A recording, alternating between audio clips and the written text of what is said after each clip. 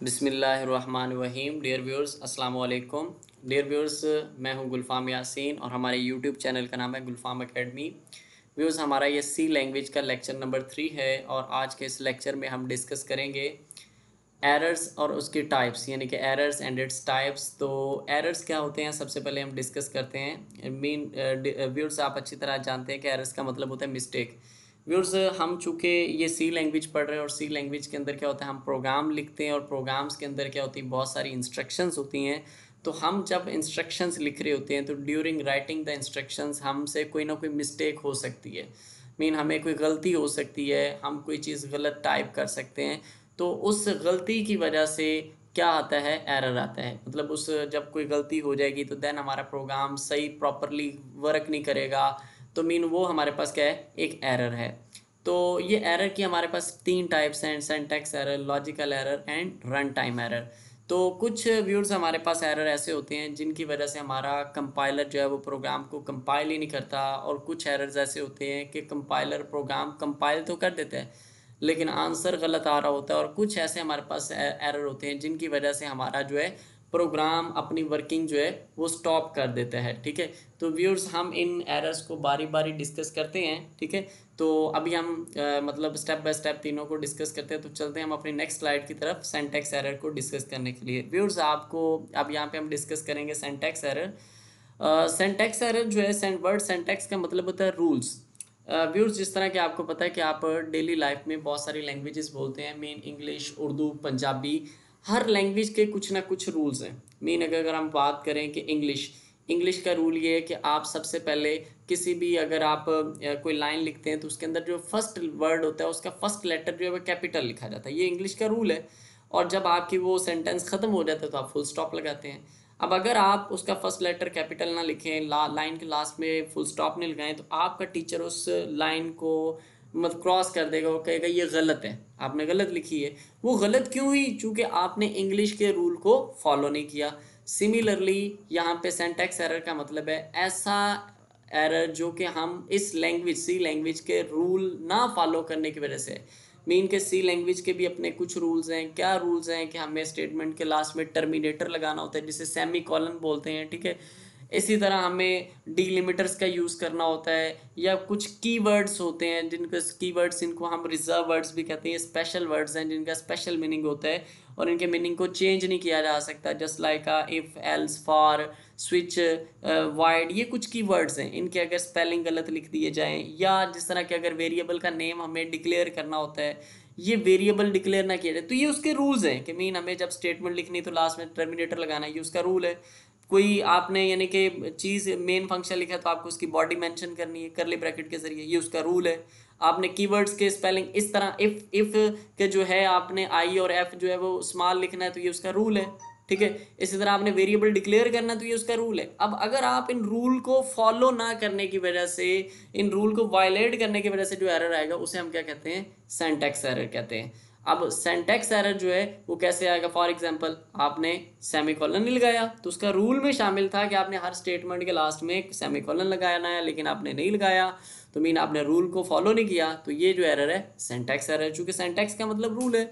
और फिर सेकंड जो रीज़न है वो ये है कि मिसिंग ऑफ एनी डीलिमिटर्स। ठीक है, आपने कोई डीलिमिटर नहीं लगाई, वो करली ब्रैकेट नहीं लगाई मेन फंक्शन के बाद, इफ स्टेटमेंट के बाद, फॉर के बाद, वाइल के बाद, फंक्शन के अंदर आपने कहीं वो करली ब्रैकेट मिस कर दी है, तो तब भी वो एरर, चूंकि हमने रूल को फॉलो नहीं किया तो तब भी ये जो एरर आएगा, इस वजह से उसे हम सिंटैक्स एरर कहेंगे। आपने कीवर्ड्स के स्पेलिंग गलत लिख दी, जिस तरह इफ़ है, इफ़ के स्पेलिंग आप चेंज कर दें, else, E L S E, इसके स्पेलिंग में आप ई एल ई एस लिख दें, तो ये रॉन्ग हो जाएंगे। तो ये भी उसके चूंकि रूल्स में शामिल था, रूल्स को हमने वायलेट किया, इस वजह से भी जो है एरर आएगा, उसे भी सिंटैक्स एरर। सिमिलरली इसके रूल्स में था कि आपको वेरिएबल को डिक्लेयर करना है, नहीं किया, रूल को वायलेट किया, तो इस वजह से भी जो एरर आएगा वो भी हमारे पास क्या है, सिंटैक्स एरर। अब ये जो अभी हमने सारे पढ़े, इन वजूहात की वजह से सिंटैक्स एरर आता है। अब सिंटैक्स एरर का मतलब, अगर ऐसा प्रोग्राम जिसके अंदर सिंटैक्स एरर है, कि इसके अंदर से हमने जो 4 पॉइंट लिखे इनमें से अगर आप कोई मिस्टेक करेंगे तो इस वजह से जो एरर आएगा उसे हम सिंटैक्स एरर करें। तो अगर सिंटैक्स एरर हो किसी प्रोग्राम में तो हमारा प्रोग्राम कंपाइल ही नहीं होगा। जिस तरह कि आपको अच्छी तरह पता है कि हम जो सी लैंग्वेज पढ़ रहे हैं ये एक हाई लेवल लैंग्वेज है, जिसे ह्यूमन पीपल तो अंडरस्टैंड कर सकते हैं, बट मशीन इटसेल्फ इसे डायरेक्टली अंडरस्टैंड नहीं कर सकती। मशीन अंडरस्टैंड करती मशीन लैंग्वेज को। तो अब हम क्या करते हैं, हम अपना प्रोग्राम लिखने के बाद कंपाइलर की मदद से उसे ट्रांसलेट करते हैं मशीन लैंग्वेज के अंदर। तो अगर आपके प्रोग्राम के अंदर सिंटैक्स एरर हुआ तो आपका जो कंपाइलर है, जो कि हम डेव या टर्बो सी यूज़ करेंगे, तो अगर आपके प्रोग्राम के अंदर सिंटैक्स एरर हुआ तो आपका कंपाइलर इसको मशीन लैंग्वेज के अंदर ट्रांसलेट नहीं करेगा और आपको वो एरर शो करवा देगा। इसका एडवांटेज ये है कि यहाँ पे आपको वो जो कंपाइलर है, अगर सिंटैक्स एरर हो तो वो आपको बता देता है कि इसके अंदर सिंटैक्स एरर है। जब तक हम वो एरर रिमूव नहीं करेंगे तो आपका कंपाइलर इसको मतलब कंपाइल नहीं करेगा। जब कंपाइल ही नहीं होगा प्रोग्राम तो फिर रन भी नहीं होगा। तो ये तो था सिंटैक्स एरर। अब हम चलते हैं डेयर व्यूअर्स नेक्स्ट एरर की तरफ, वो है हमारे पास लॉजिकल एरर। लॉजिकल का यहाँ पे आप देख सकते हैं लिखा हुआ है logical error occur due to poor logic और प्रोग्राम, यानी कि अगर प्रोग्राम के अंदर वीक या रॉन्ग लॉजिक यूज़ की जाए, इसकी वजह से जो एरर आए उसे हम क्या कहते हैं, लॉजिकल एरर। मीन लॉजिक क्या है, जिस तरह के व्यूअर्स आपको पता है कि अगर आपके पास कोई भी प्रॉब्लम हो, उस प्रॉब्लम को सॉल्व करने के लिए आप कुछ स्टेप्स मेंशन करते हैं कि पहले ये किया जाएगा, फिर ये, फिर ये, फिर ये। अब अगर वो स्टेप्स की अरेंजमेंट ही गलत रखी जाए तो मीन उसकी लॉजिक गलत है, ठीक है। तो यहाँ पे अब जो हमारे पास लॉजिकल एरर आने की जो कुछ वजूहात है जो हमने लिखी, यूजिंग रॉन्ग कंडीशन, यानी कि अगर आप अपने प्रोग्राम के अंदर रॉन्ग कंडीशन लिख दें, मीन आप अगर लूप यूज़ कर रहे हैं या आप इफ एल्स वगैरह यूज़ कर रहे हैं, वहाँ आपको कंडीशन लिखनी पड़ती। फॉर एग्जांपल आपने कंडीशन लगाई if marks less than 50 then fail, यानी कि अगर स्टूडेंट के मार्क्स लेस देन 50 हो तो वो फेल है। लेकिन वहाँ पे आपने क्या लगा दिया, वहाँ पे मार्क्स लेस देन 50 के बजाय आप लगा दें मार्क्स ग्रेटर देन 50। तो अब आपने तो ग्रेटर देन साइन लगा दिया। अब इसका नीचे आपने वही लिखा फेल। तो अब आप जब नंबर एंटर करेंगे, प्रोग्राम आपका प्रॉपरली रन करेगा। आपने वहाँ पे 70 एंटर किए तो उसने लिखा कि वहाँ पे अब हमारे पास जो है आपने ग्रेटर देन 100। अब वहाँ पे क्या है कि अब आपने 150 एंटर कर दी, सॉरी। अब 150 जो है वो 100 से ज़्यादा है तो वो उसे फेल शो कर देगा। क्यों? चूँकि मतलब हमने उसे ये दिया कि मतलब जो है कि अब हमने तो लगाना था कि मार्क्स लेस देन 50 फिर फेल, लेकिन गलती से मार्क्स ग्रेटर देन 50 आ गया। अब 70 वाले को भी फेल, 80 वाले को भी फेल शो कर। तो हम परेशान हो जाएंगे, यार हमारा प्रोग्राम सही काम कर रहा है लेकिन आउटपुट गलत आ रही है। तो ये भी एक रीज़न है, रॉन्ग कंडीशन लिख दी जाए।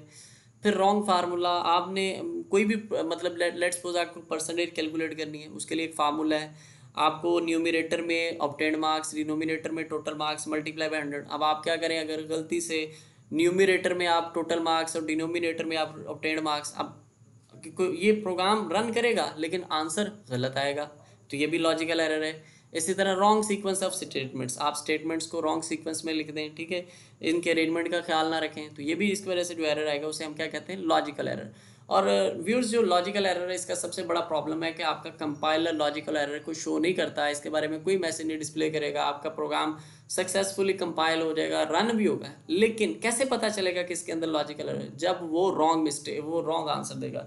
जिस तरह का अगर रॉन्ग कंडीशन हो तो तब भी वो आपका कंपाइलर कोई नहीं शो करेगा मैसेज, लेकिन आपका आंसर गलत आएगा। मीन कि मैंने आपको बताया जिस तरह कि आप कंडीशन लगाते मार्क्स लेस देन लगाना था 50 फिर फेल है, लेकिन गलती से आपने ग्रेटर देन लगा दिया।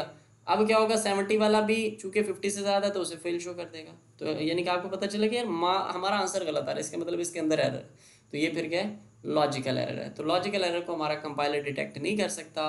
इसको जब हम आउटपुट देखते हैं तो आउटपुट के गलत आने से हमें पता चलता है यार इसके अंदर तो एक एरर है, उस एरर को हम क्या कहते हैं, लॉजिकल एरर। और इसको डिटेक्ट करना सबसे मुश्किल काम है। इसके लिए हमें अपना फिर प्रोग्राम अच्छी तरह देखना पड़ता है और फिर हमें उसको जब एरर को रिमूव कर देते हैं तो फिर हमारा प्रोग्राम हमें करेक्ट रिजल्ट देना शुरू कर देता है। तो ये हमारे पास था लॉजिकल एरर। लॉजिकल एरर के बाद नेक्स्ट हम जो एरर डिस्कस करने जा रहे हैं वो है run time error. Run time के एरर के अंदर नाम से पता चल रहा है ऐसा एरर जो कि ड्यूरिंग दी प्रोग्राम मतलब जो है एग्जीक्यूशन ऑफ प्रोग्राम अक्कर हो, उसे हम क्या कहते हैं, रन टाइम एरर कहते हैं।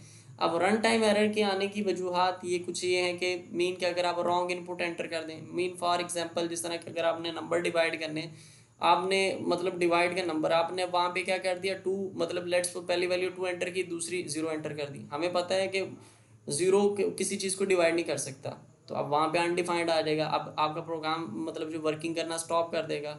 तो ये run time error. Run time error क्यों आता है? आपकी रॉन्ग इनपुट की वजह से। आपने गलत इनपुट एंटर कर दी या रॉन्ग फॉर्मेट ऑफ इनपुट, आपने कहीं पे इंटीजर इनपुट एंटर करनी थी, वहाँ पे आपने करेक्टर इनपुट एंटर कर दिया, तब भी ये जो एरर है ये रन टाइम एरर है। तो ऐसा एरर जो कि प्रोग्राम की ड्यूरिंग एग्जीक्यूशन ऑफ प्रोग्राम जो है वो फेस हो, उसे हम क्या कहते हैं, रन टाइम एरर। और ये प्रोग्राम के यूज़र की मिस्टेक की वजह से होता है। इसके अंदर प्रोग्रामर की इतनी ज़्यादा मिस्टेक नहीं होती, यूज़ करने वाले की मिस्टेक होती है, उसे प्रॉपर पता नहीं होता कि इसे यूज़ किस तरह करना है। तो इस तरह के एरर को हम क्या कहते हैं, रन टाइम एरर कहते हैं। मीन के जो रॉन्ग इनपुट की वजह से हम फेस करें ऐसे एरर को, इस वजह से इसके अंदर ये होता है कि आप रॉन्ग इनपुट दें तो हमारा प्रोग्राम जो है वो अपना काम करना मतलब वो आपको जो है काम करना बंद कर देगा। तो ये हमारे पास जो है ये रन टाइम एरर है।